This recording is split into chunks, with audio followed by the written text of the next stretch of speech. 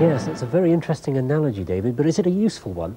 Well, yes, we in our research are finding it's really very useful because, I mean, how do you talk about the psychology of a lump of silicon like this? I mean, how do you try to understand the problem a person has when he comes to this for the first time?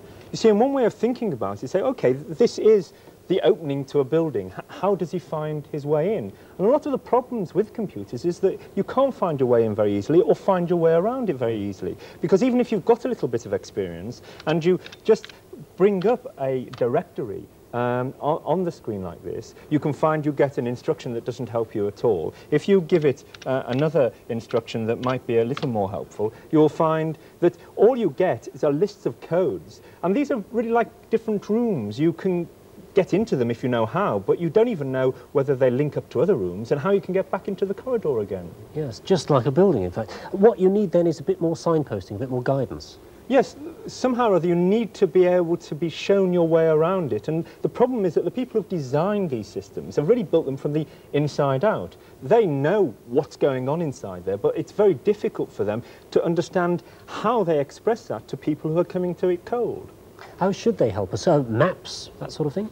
Well, that certainly would be helpful. I mean, some manufacturers are beginning to supply some sort of flow diagram or some sort of indication of where the different constituents are and how they relate to each other. But the thing about a map really is that it's only really useful when you're lost. Yes, and of course on this one, you can't even get into it if you don't know that directory code. You can't get into it to even get lost. What's the alternative to that sort of thing? Well, there are a variety of alternatives that really relate to trying to understand what the person is trying to do with the computer, how the user is actually making use of it. For instance, if you've just got a simple set of operations to do, all you need is a simple menu that has been customized to give the list of operations that are needed to do what you want to do. But if you're developing a great system and you need all sorts of documents and so on, then it's very useful to have all these different constituents sort of laid out as if they were sort of on your desk. But the really remarkable thing is that really they're only just beginning to think about this type of development, and the manufacturers were really encouraged to do that by the Macintosh, which was really the first computer that really tried to respond to the user. I mean, it's not the whole answer. You can still get lost inside it, but at least it was a step in the direction of sort of user-friendliness. Right, thank you very much, David. We'll come back to you. Mac?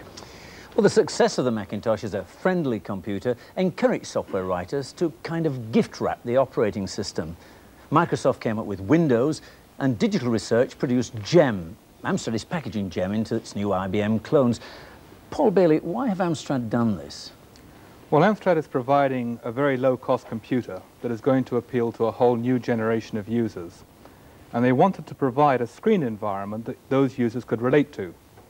Well, we've got it up here on an Atari. Can you take us through it? This is what it looks like when you switch it on. Yes, this screen provides an analogy of a desktop, and the commands are displayed in a consistent way along the top of the screen.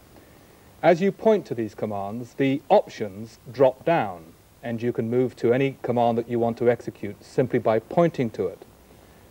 Now, quite often what users want to do is to manipulate files, and files are contained on disks. Now, the disks in this case are depicted by filing cabinets, A and B. Now, I can open up A, and its contents will be displayed in a window. Here you can see a number of symbols depicting document files, and a different symbol on the left here which actually depicts a folder, and that folder can contain other files. So I can open up that folder simply by clicking on it and see what it contains. Well, this folder contains 2 budgets that I've been working on, plus it contains the program called Planner that I've been using to build those budgets. I could go in and execute Planner simply by clicking on its symbol. But what I really want to do here is to copy these files into a different disk that I could take home and maybe, say, work at home. Now, I've got a blank disk loaded in B. I can open up B. There's nothing in it. I may want to create a new folder, so I go up to File, click on New Folder. I'm going to call it Plan, okay? And now it's creating me a new folder called Plan.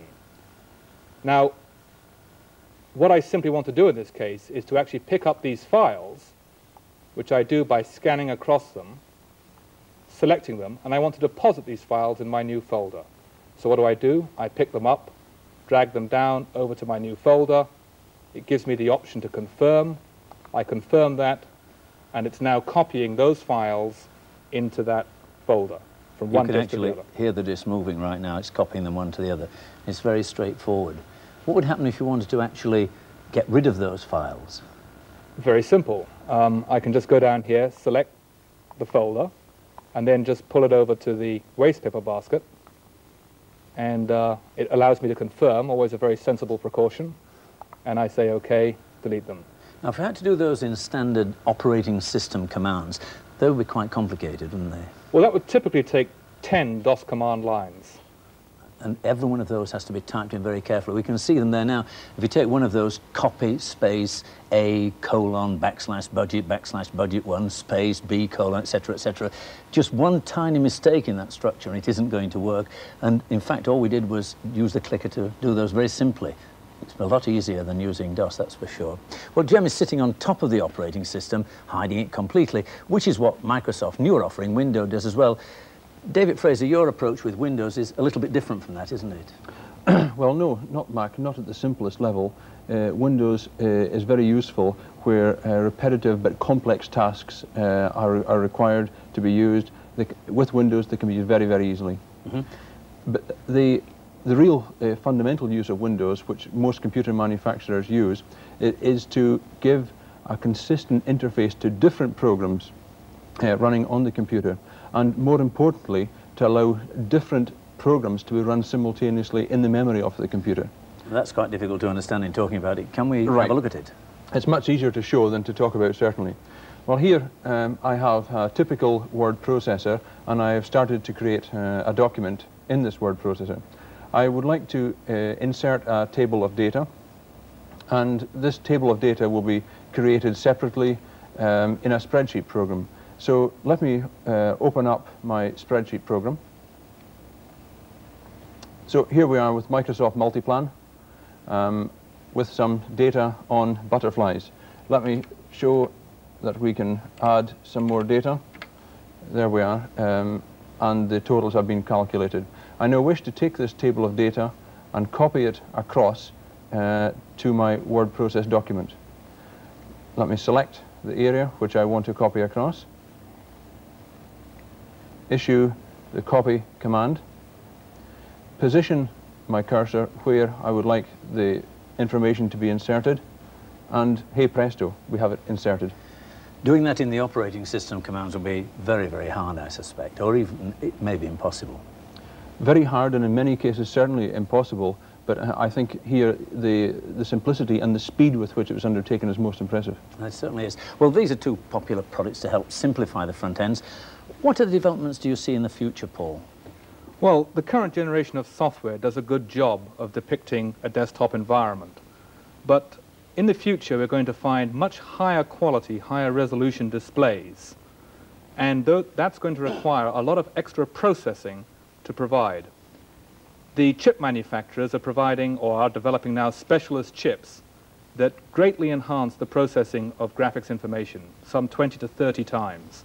And that's going to allow computer screens to really show a desktop environment in the same kind of quality and resolution as typeset information on your desk. It's nearly going to look like a desktop rather than a computer representation. David, what do you see? Okay, the horsepower now available really allows programmers to start to think about developing much more interactive software, software that interacts with a new user for the first time, really helps them to become familiar and comfortable with that software. What it really does is increases the slope of the learning curve. More importantly, though, in the future, programmers can use this power to make the software adapt itself to the user, so that when the software detects that the user is becoming a competent user, it just doesn't bother to give them all the prompts along the way. Thank you very much, gentlemen. Well, GEM and Windows there, David. Any comments on what you've just seen? Well, I don't think it's quite as straightforward as your two sales managers have indicated, really. They're getting very excited about new chips and high-resolution graphics, but really, you know, the more you've got on the screen, the easier it is to get lost, like losing something on a desk, really. And I think people ought to be warned against being seduced by the pretty pictures and the moving arrows, because really, for some applications, something much simpler might be actually far more appropriate. I think there's always going to be the risk of people sort of getting lost inside computer systems until we really have front ends that are much more intelligent. What is an intelligent front end? Well, psychologists are actually studying this and trying to get some clear answers to that, but essentially it's really a front end that tries to understand what you're trying to do and then helps you to do it. Let's hope we get it. David, thank you very much. Well, that's it for this week. Over on BBC One, it's the annual Children in Need appeal. If you want to pledge money, you can do so on Micronet, page 800 403F, press tell. Or you can go down to your local information technology centre. They'll be open now where you could be able to pledge money electronically. So until the same time next week, good night.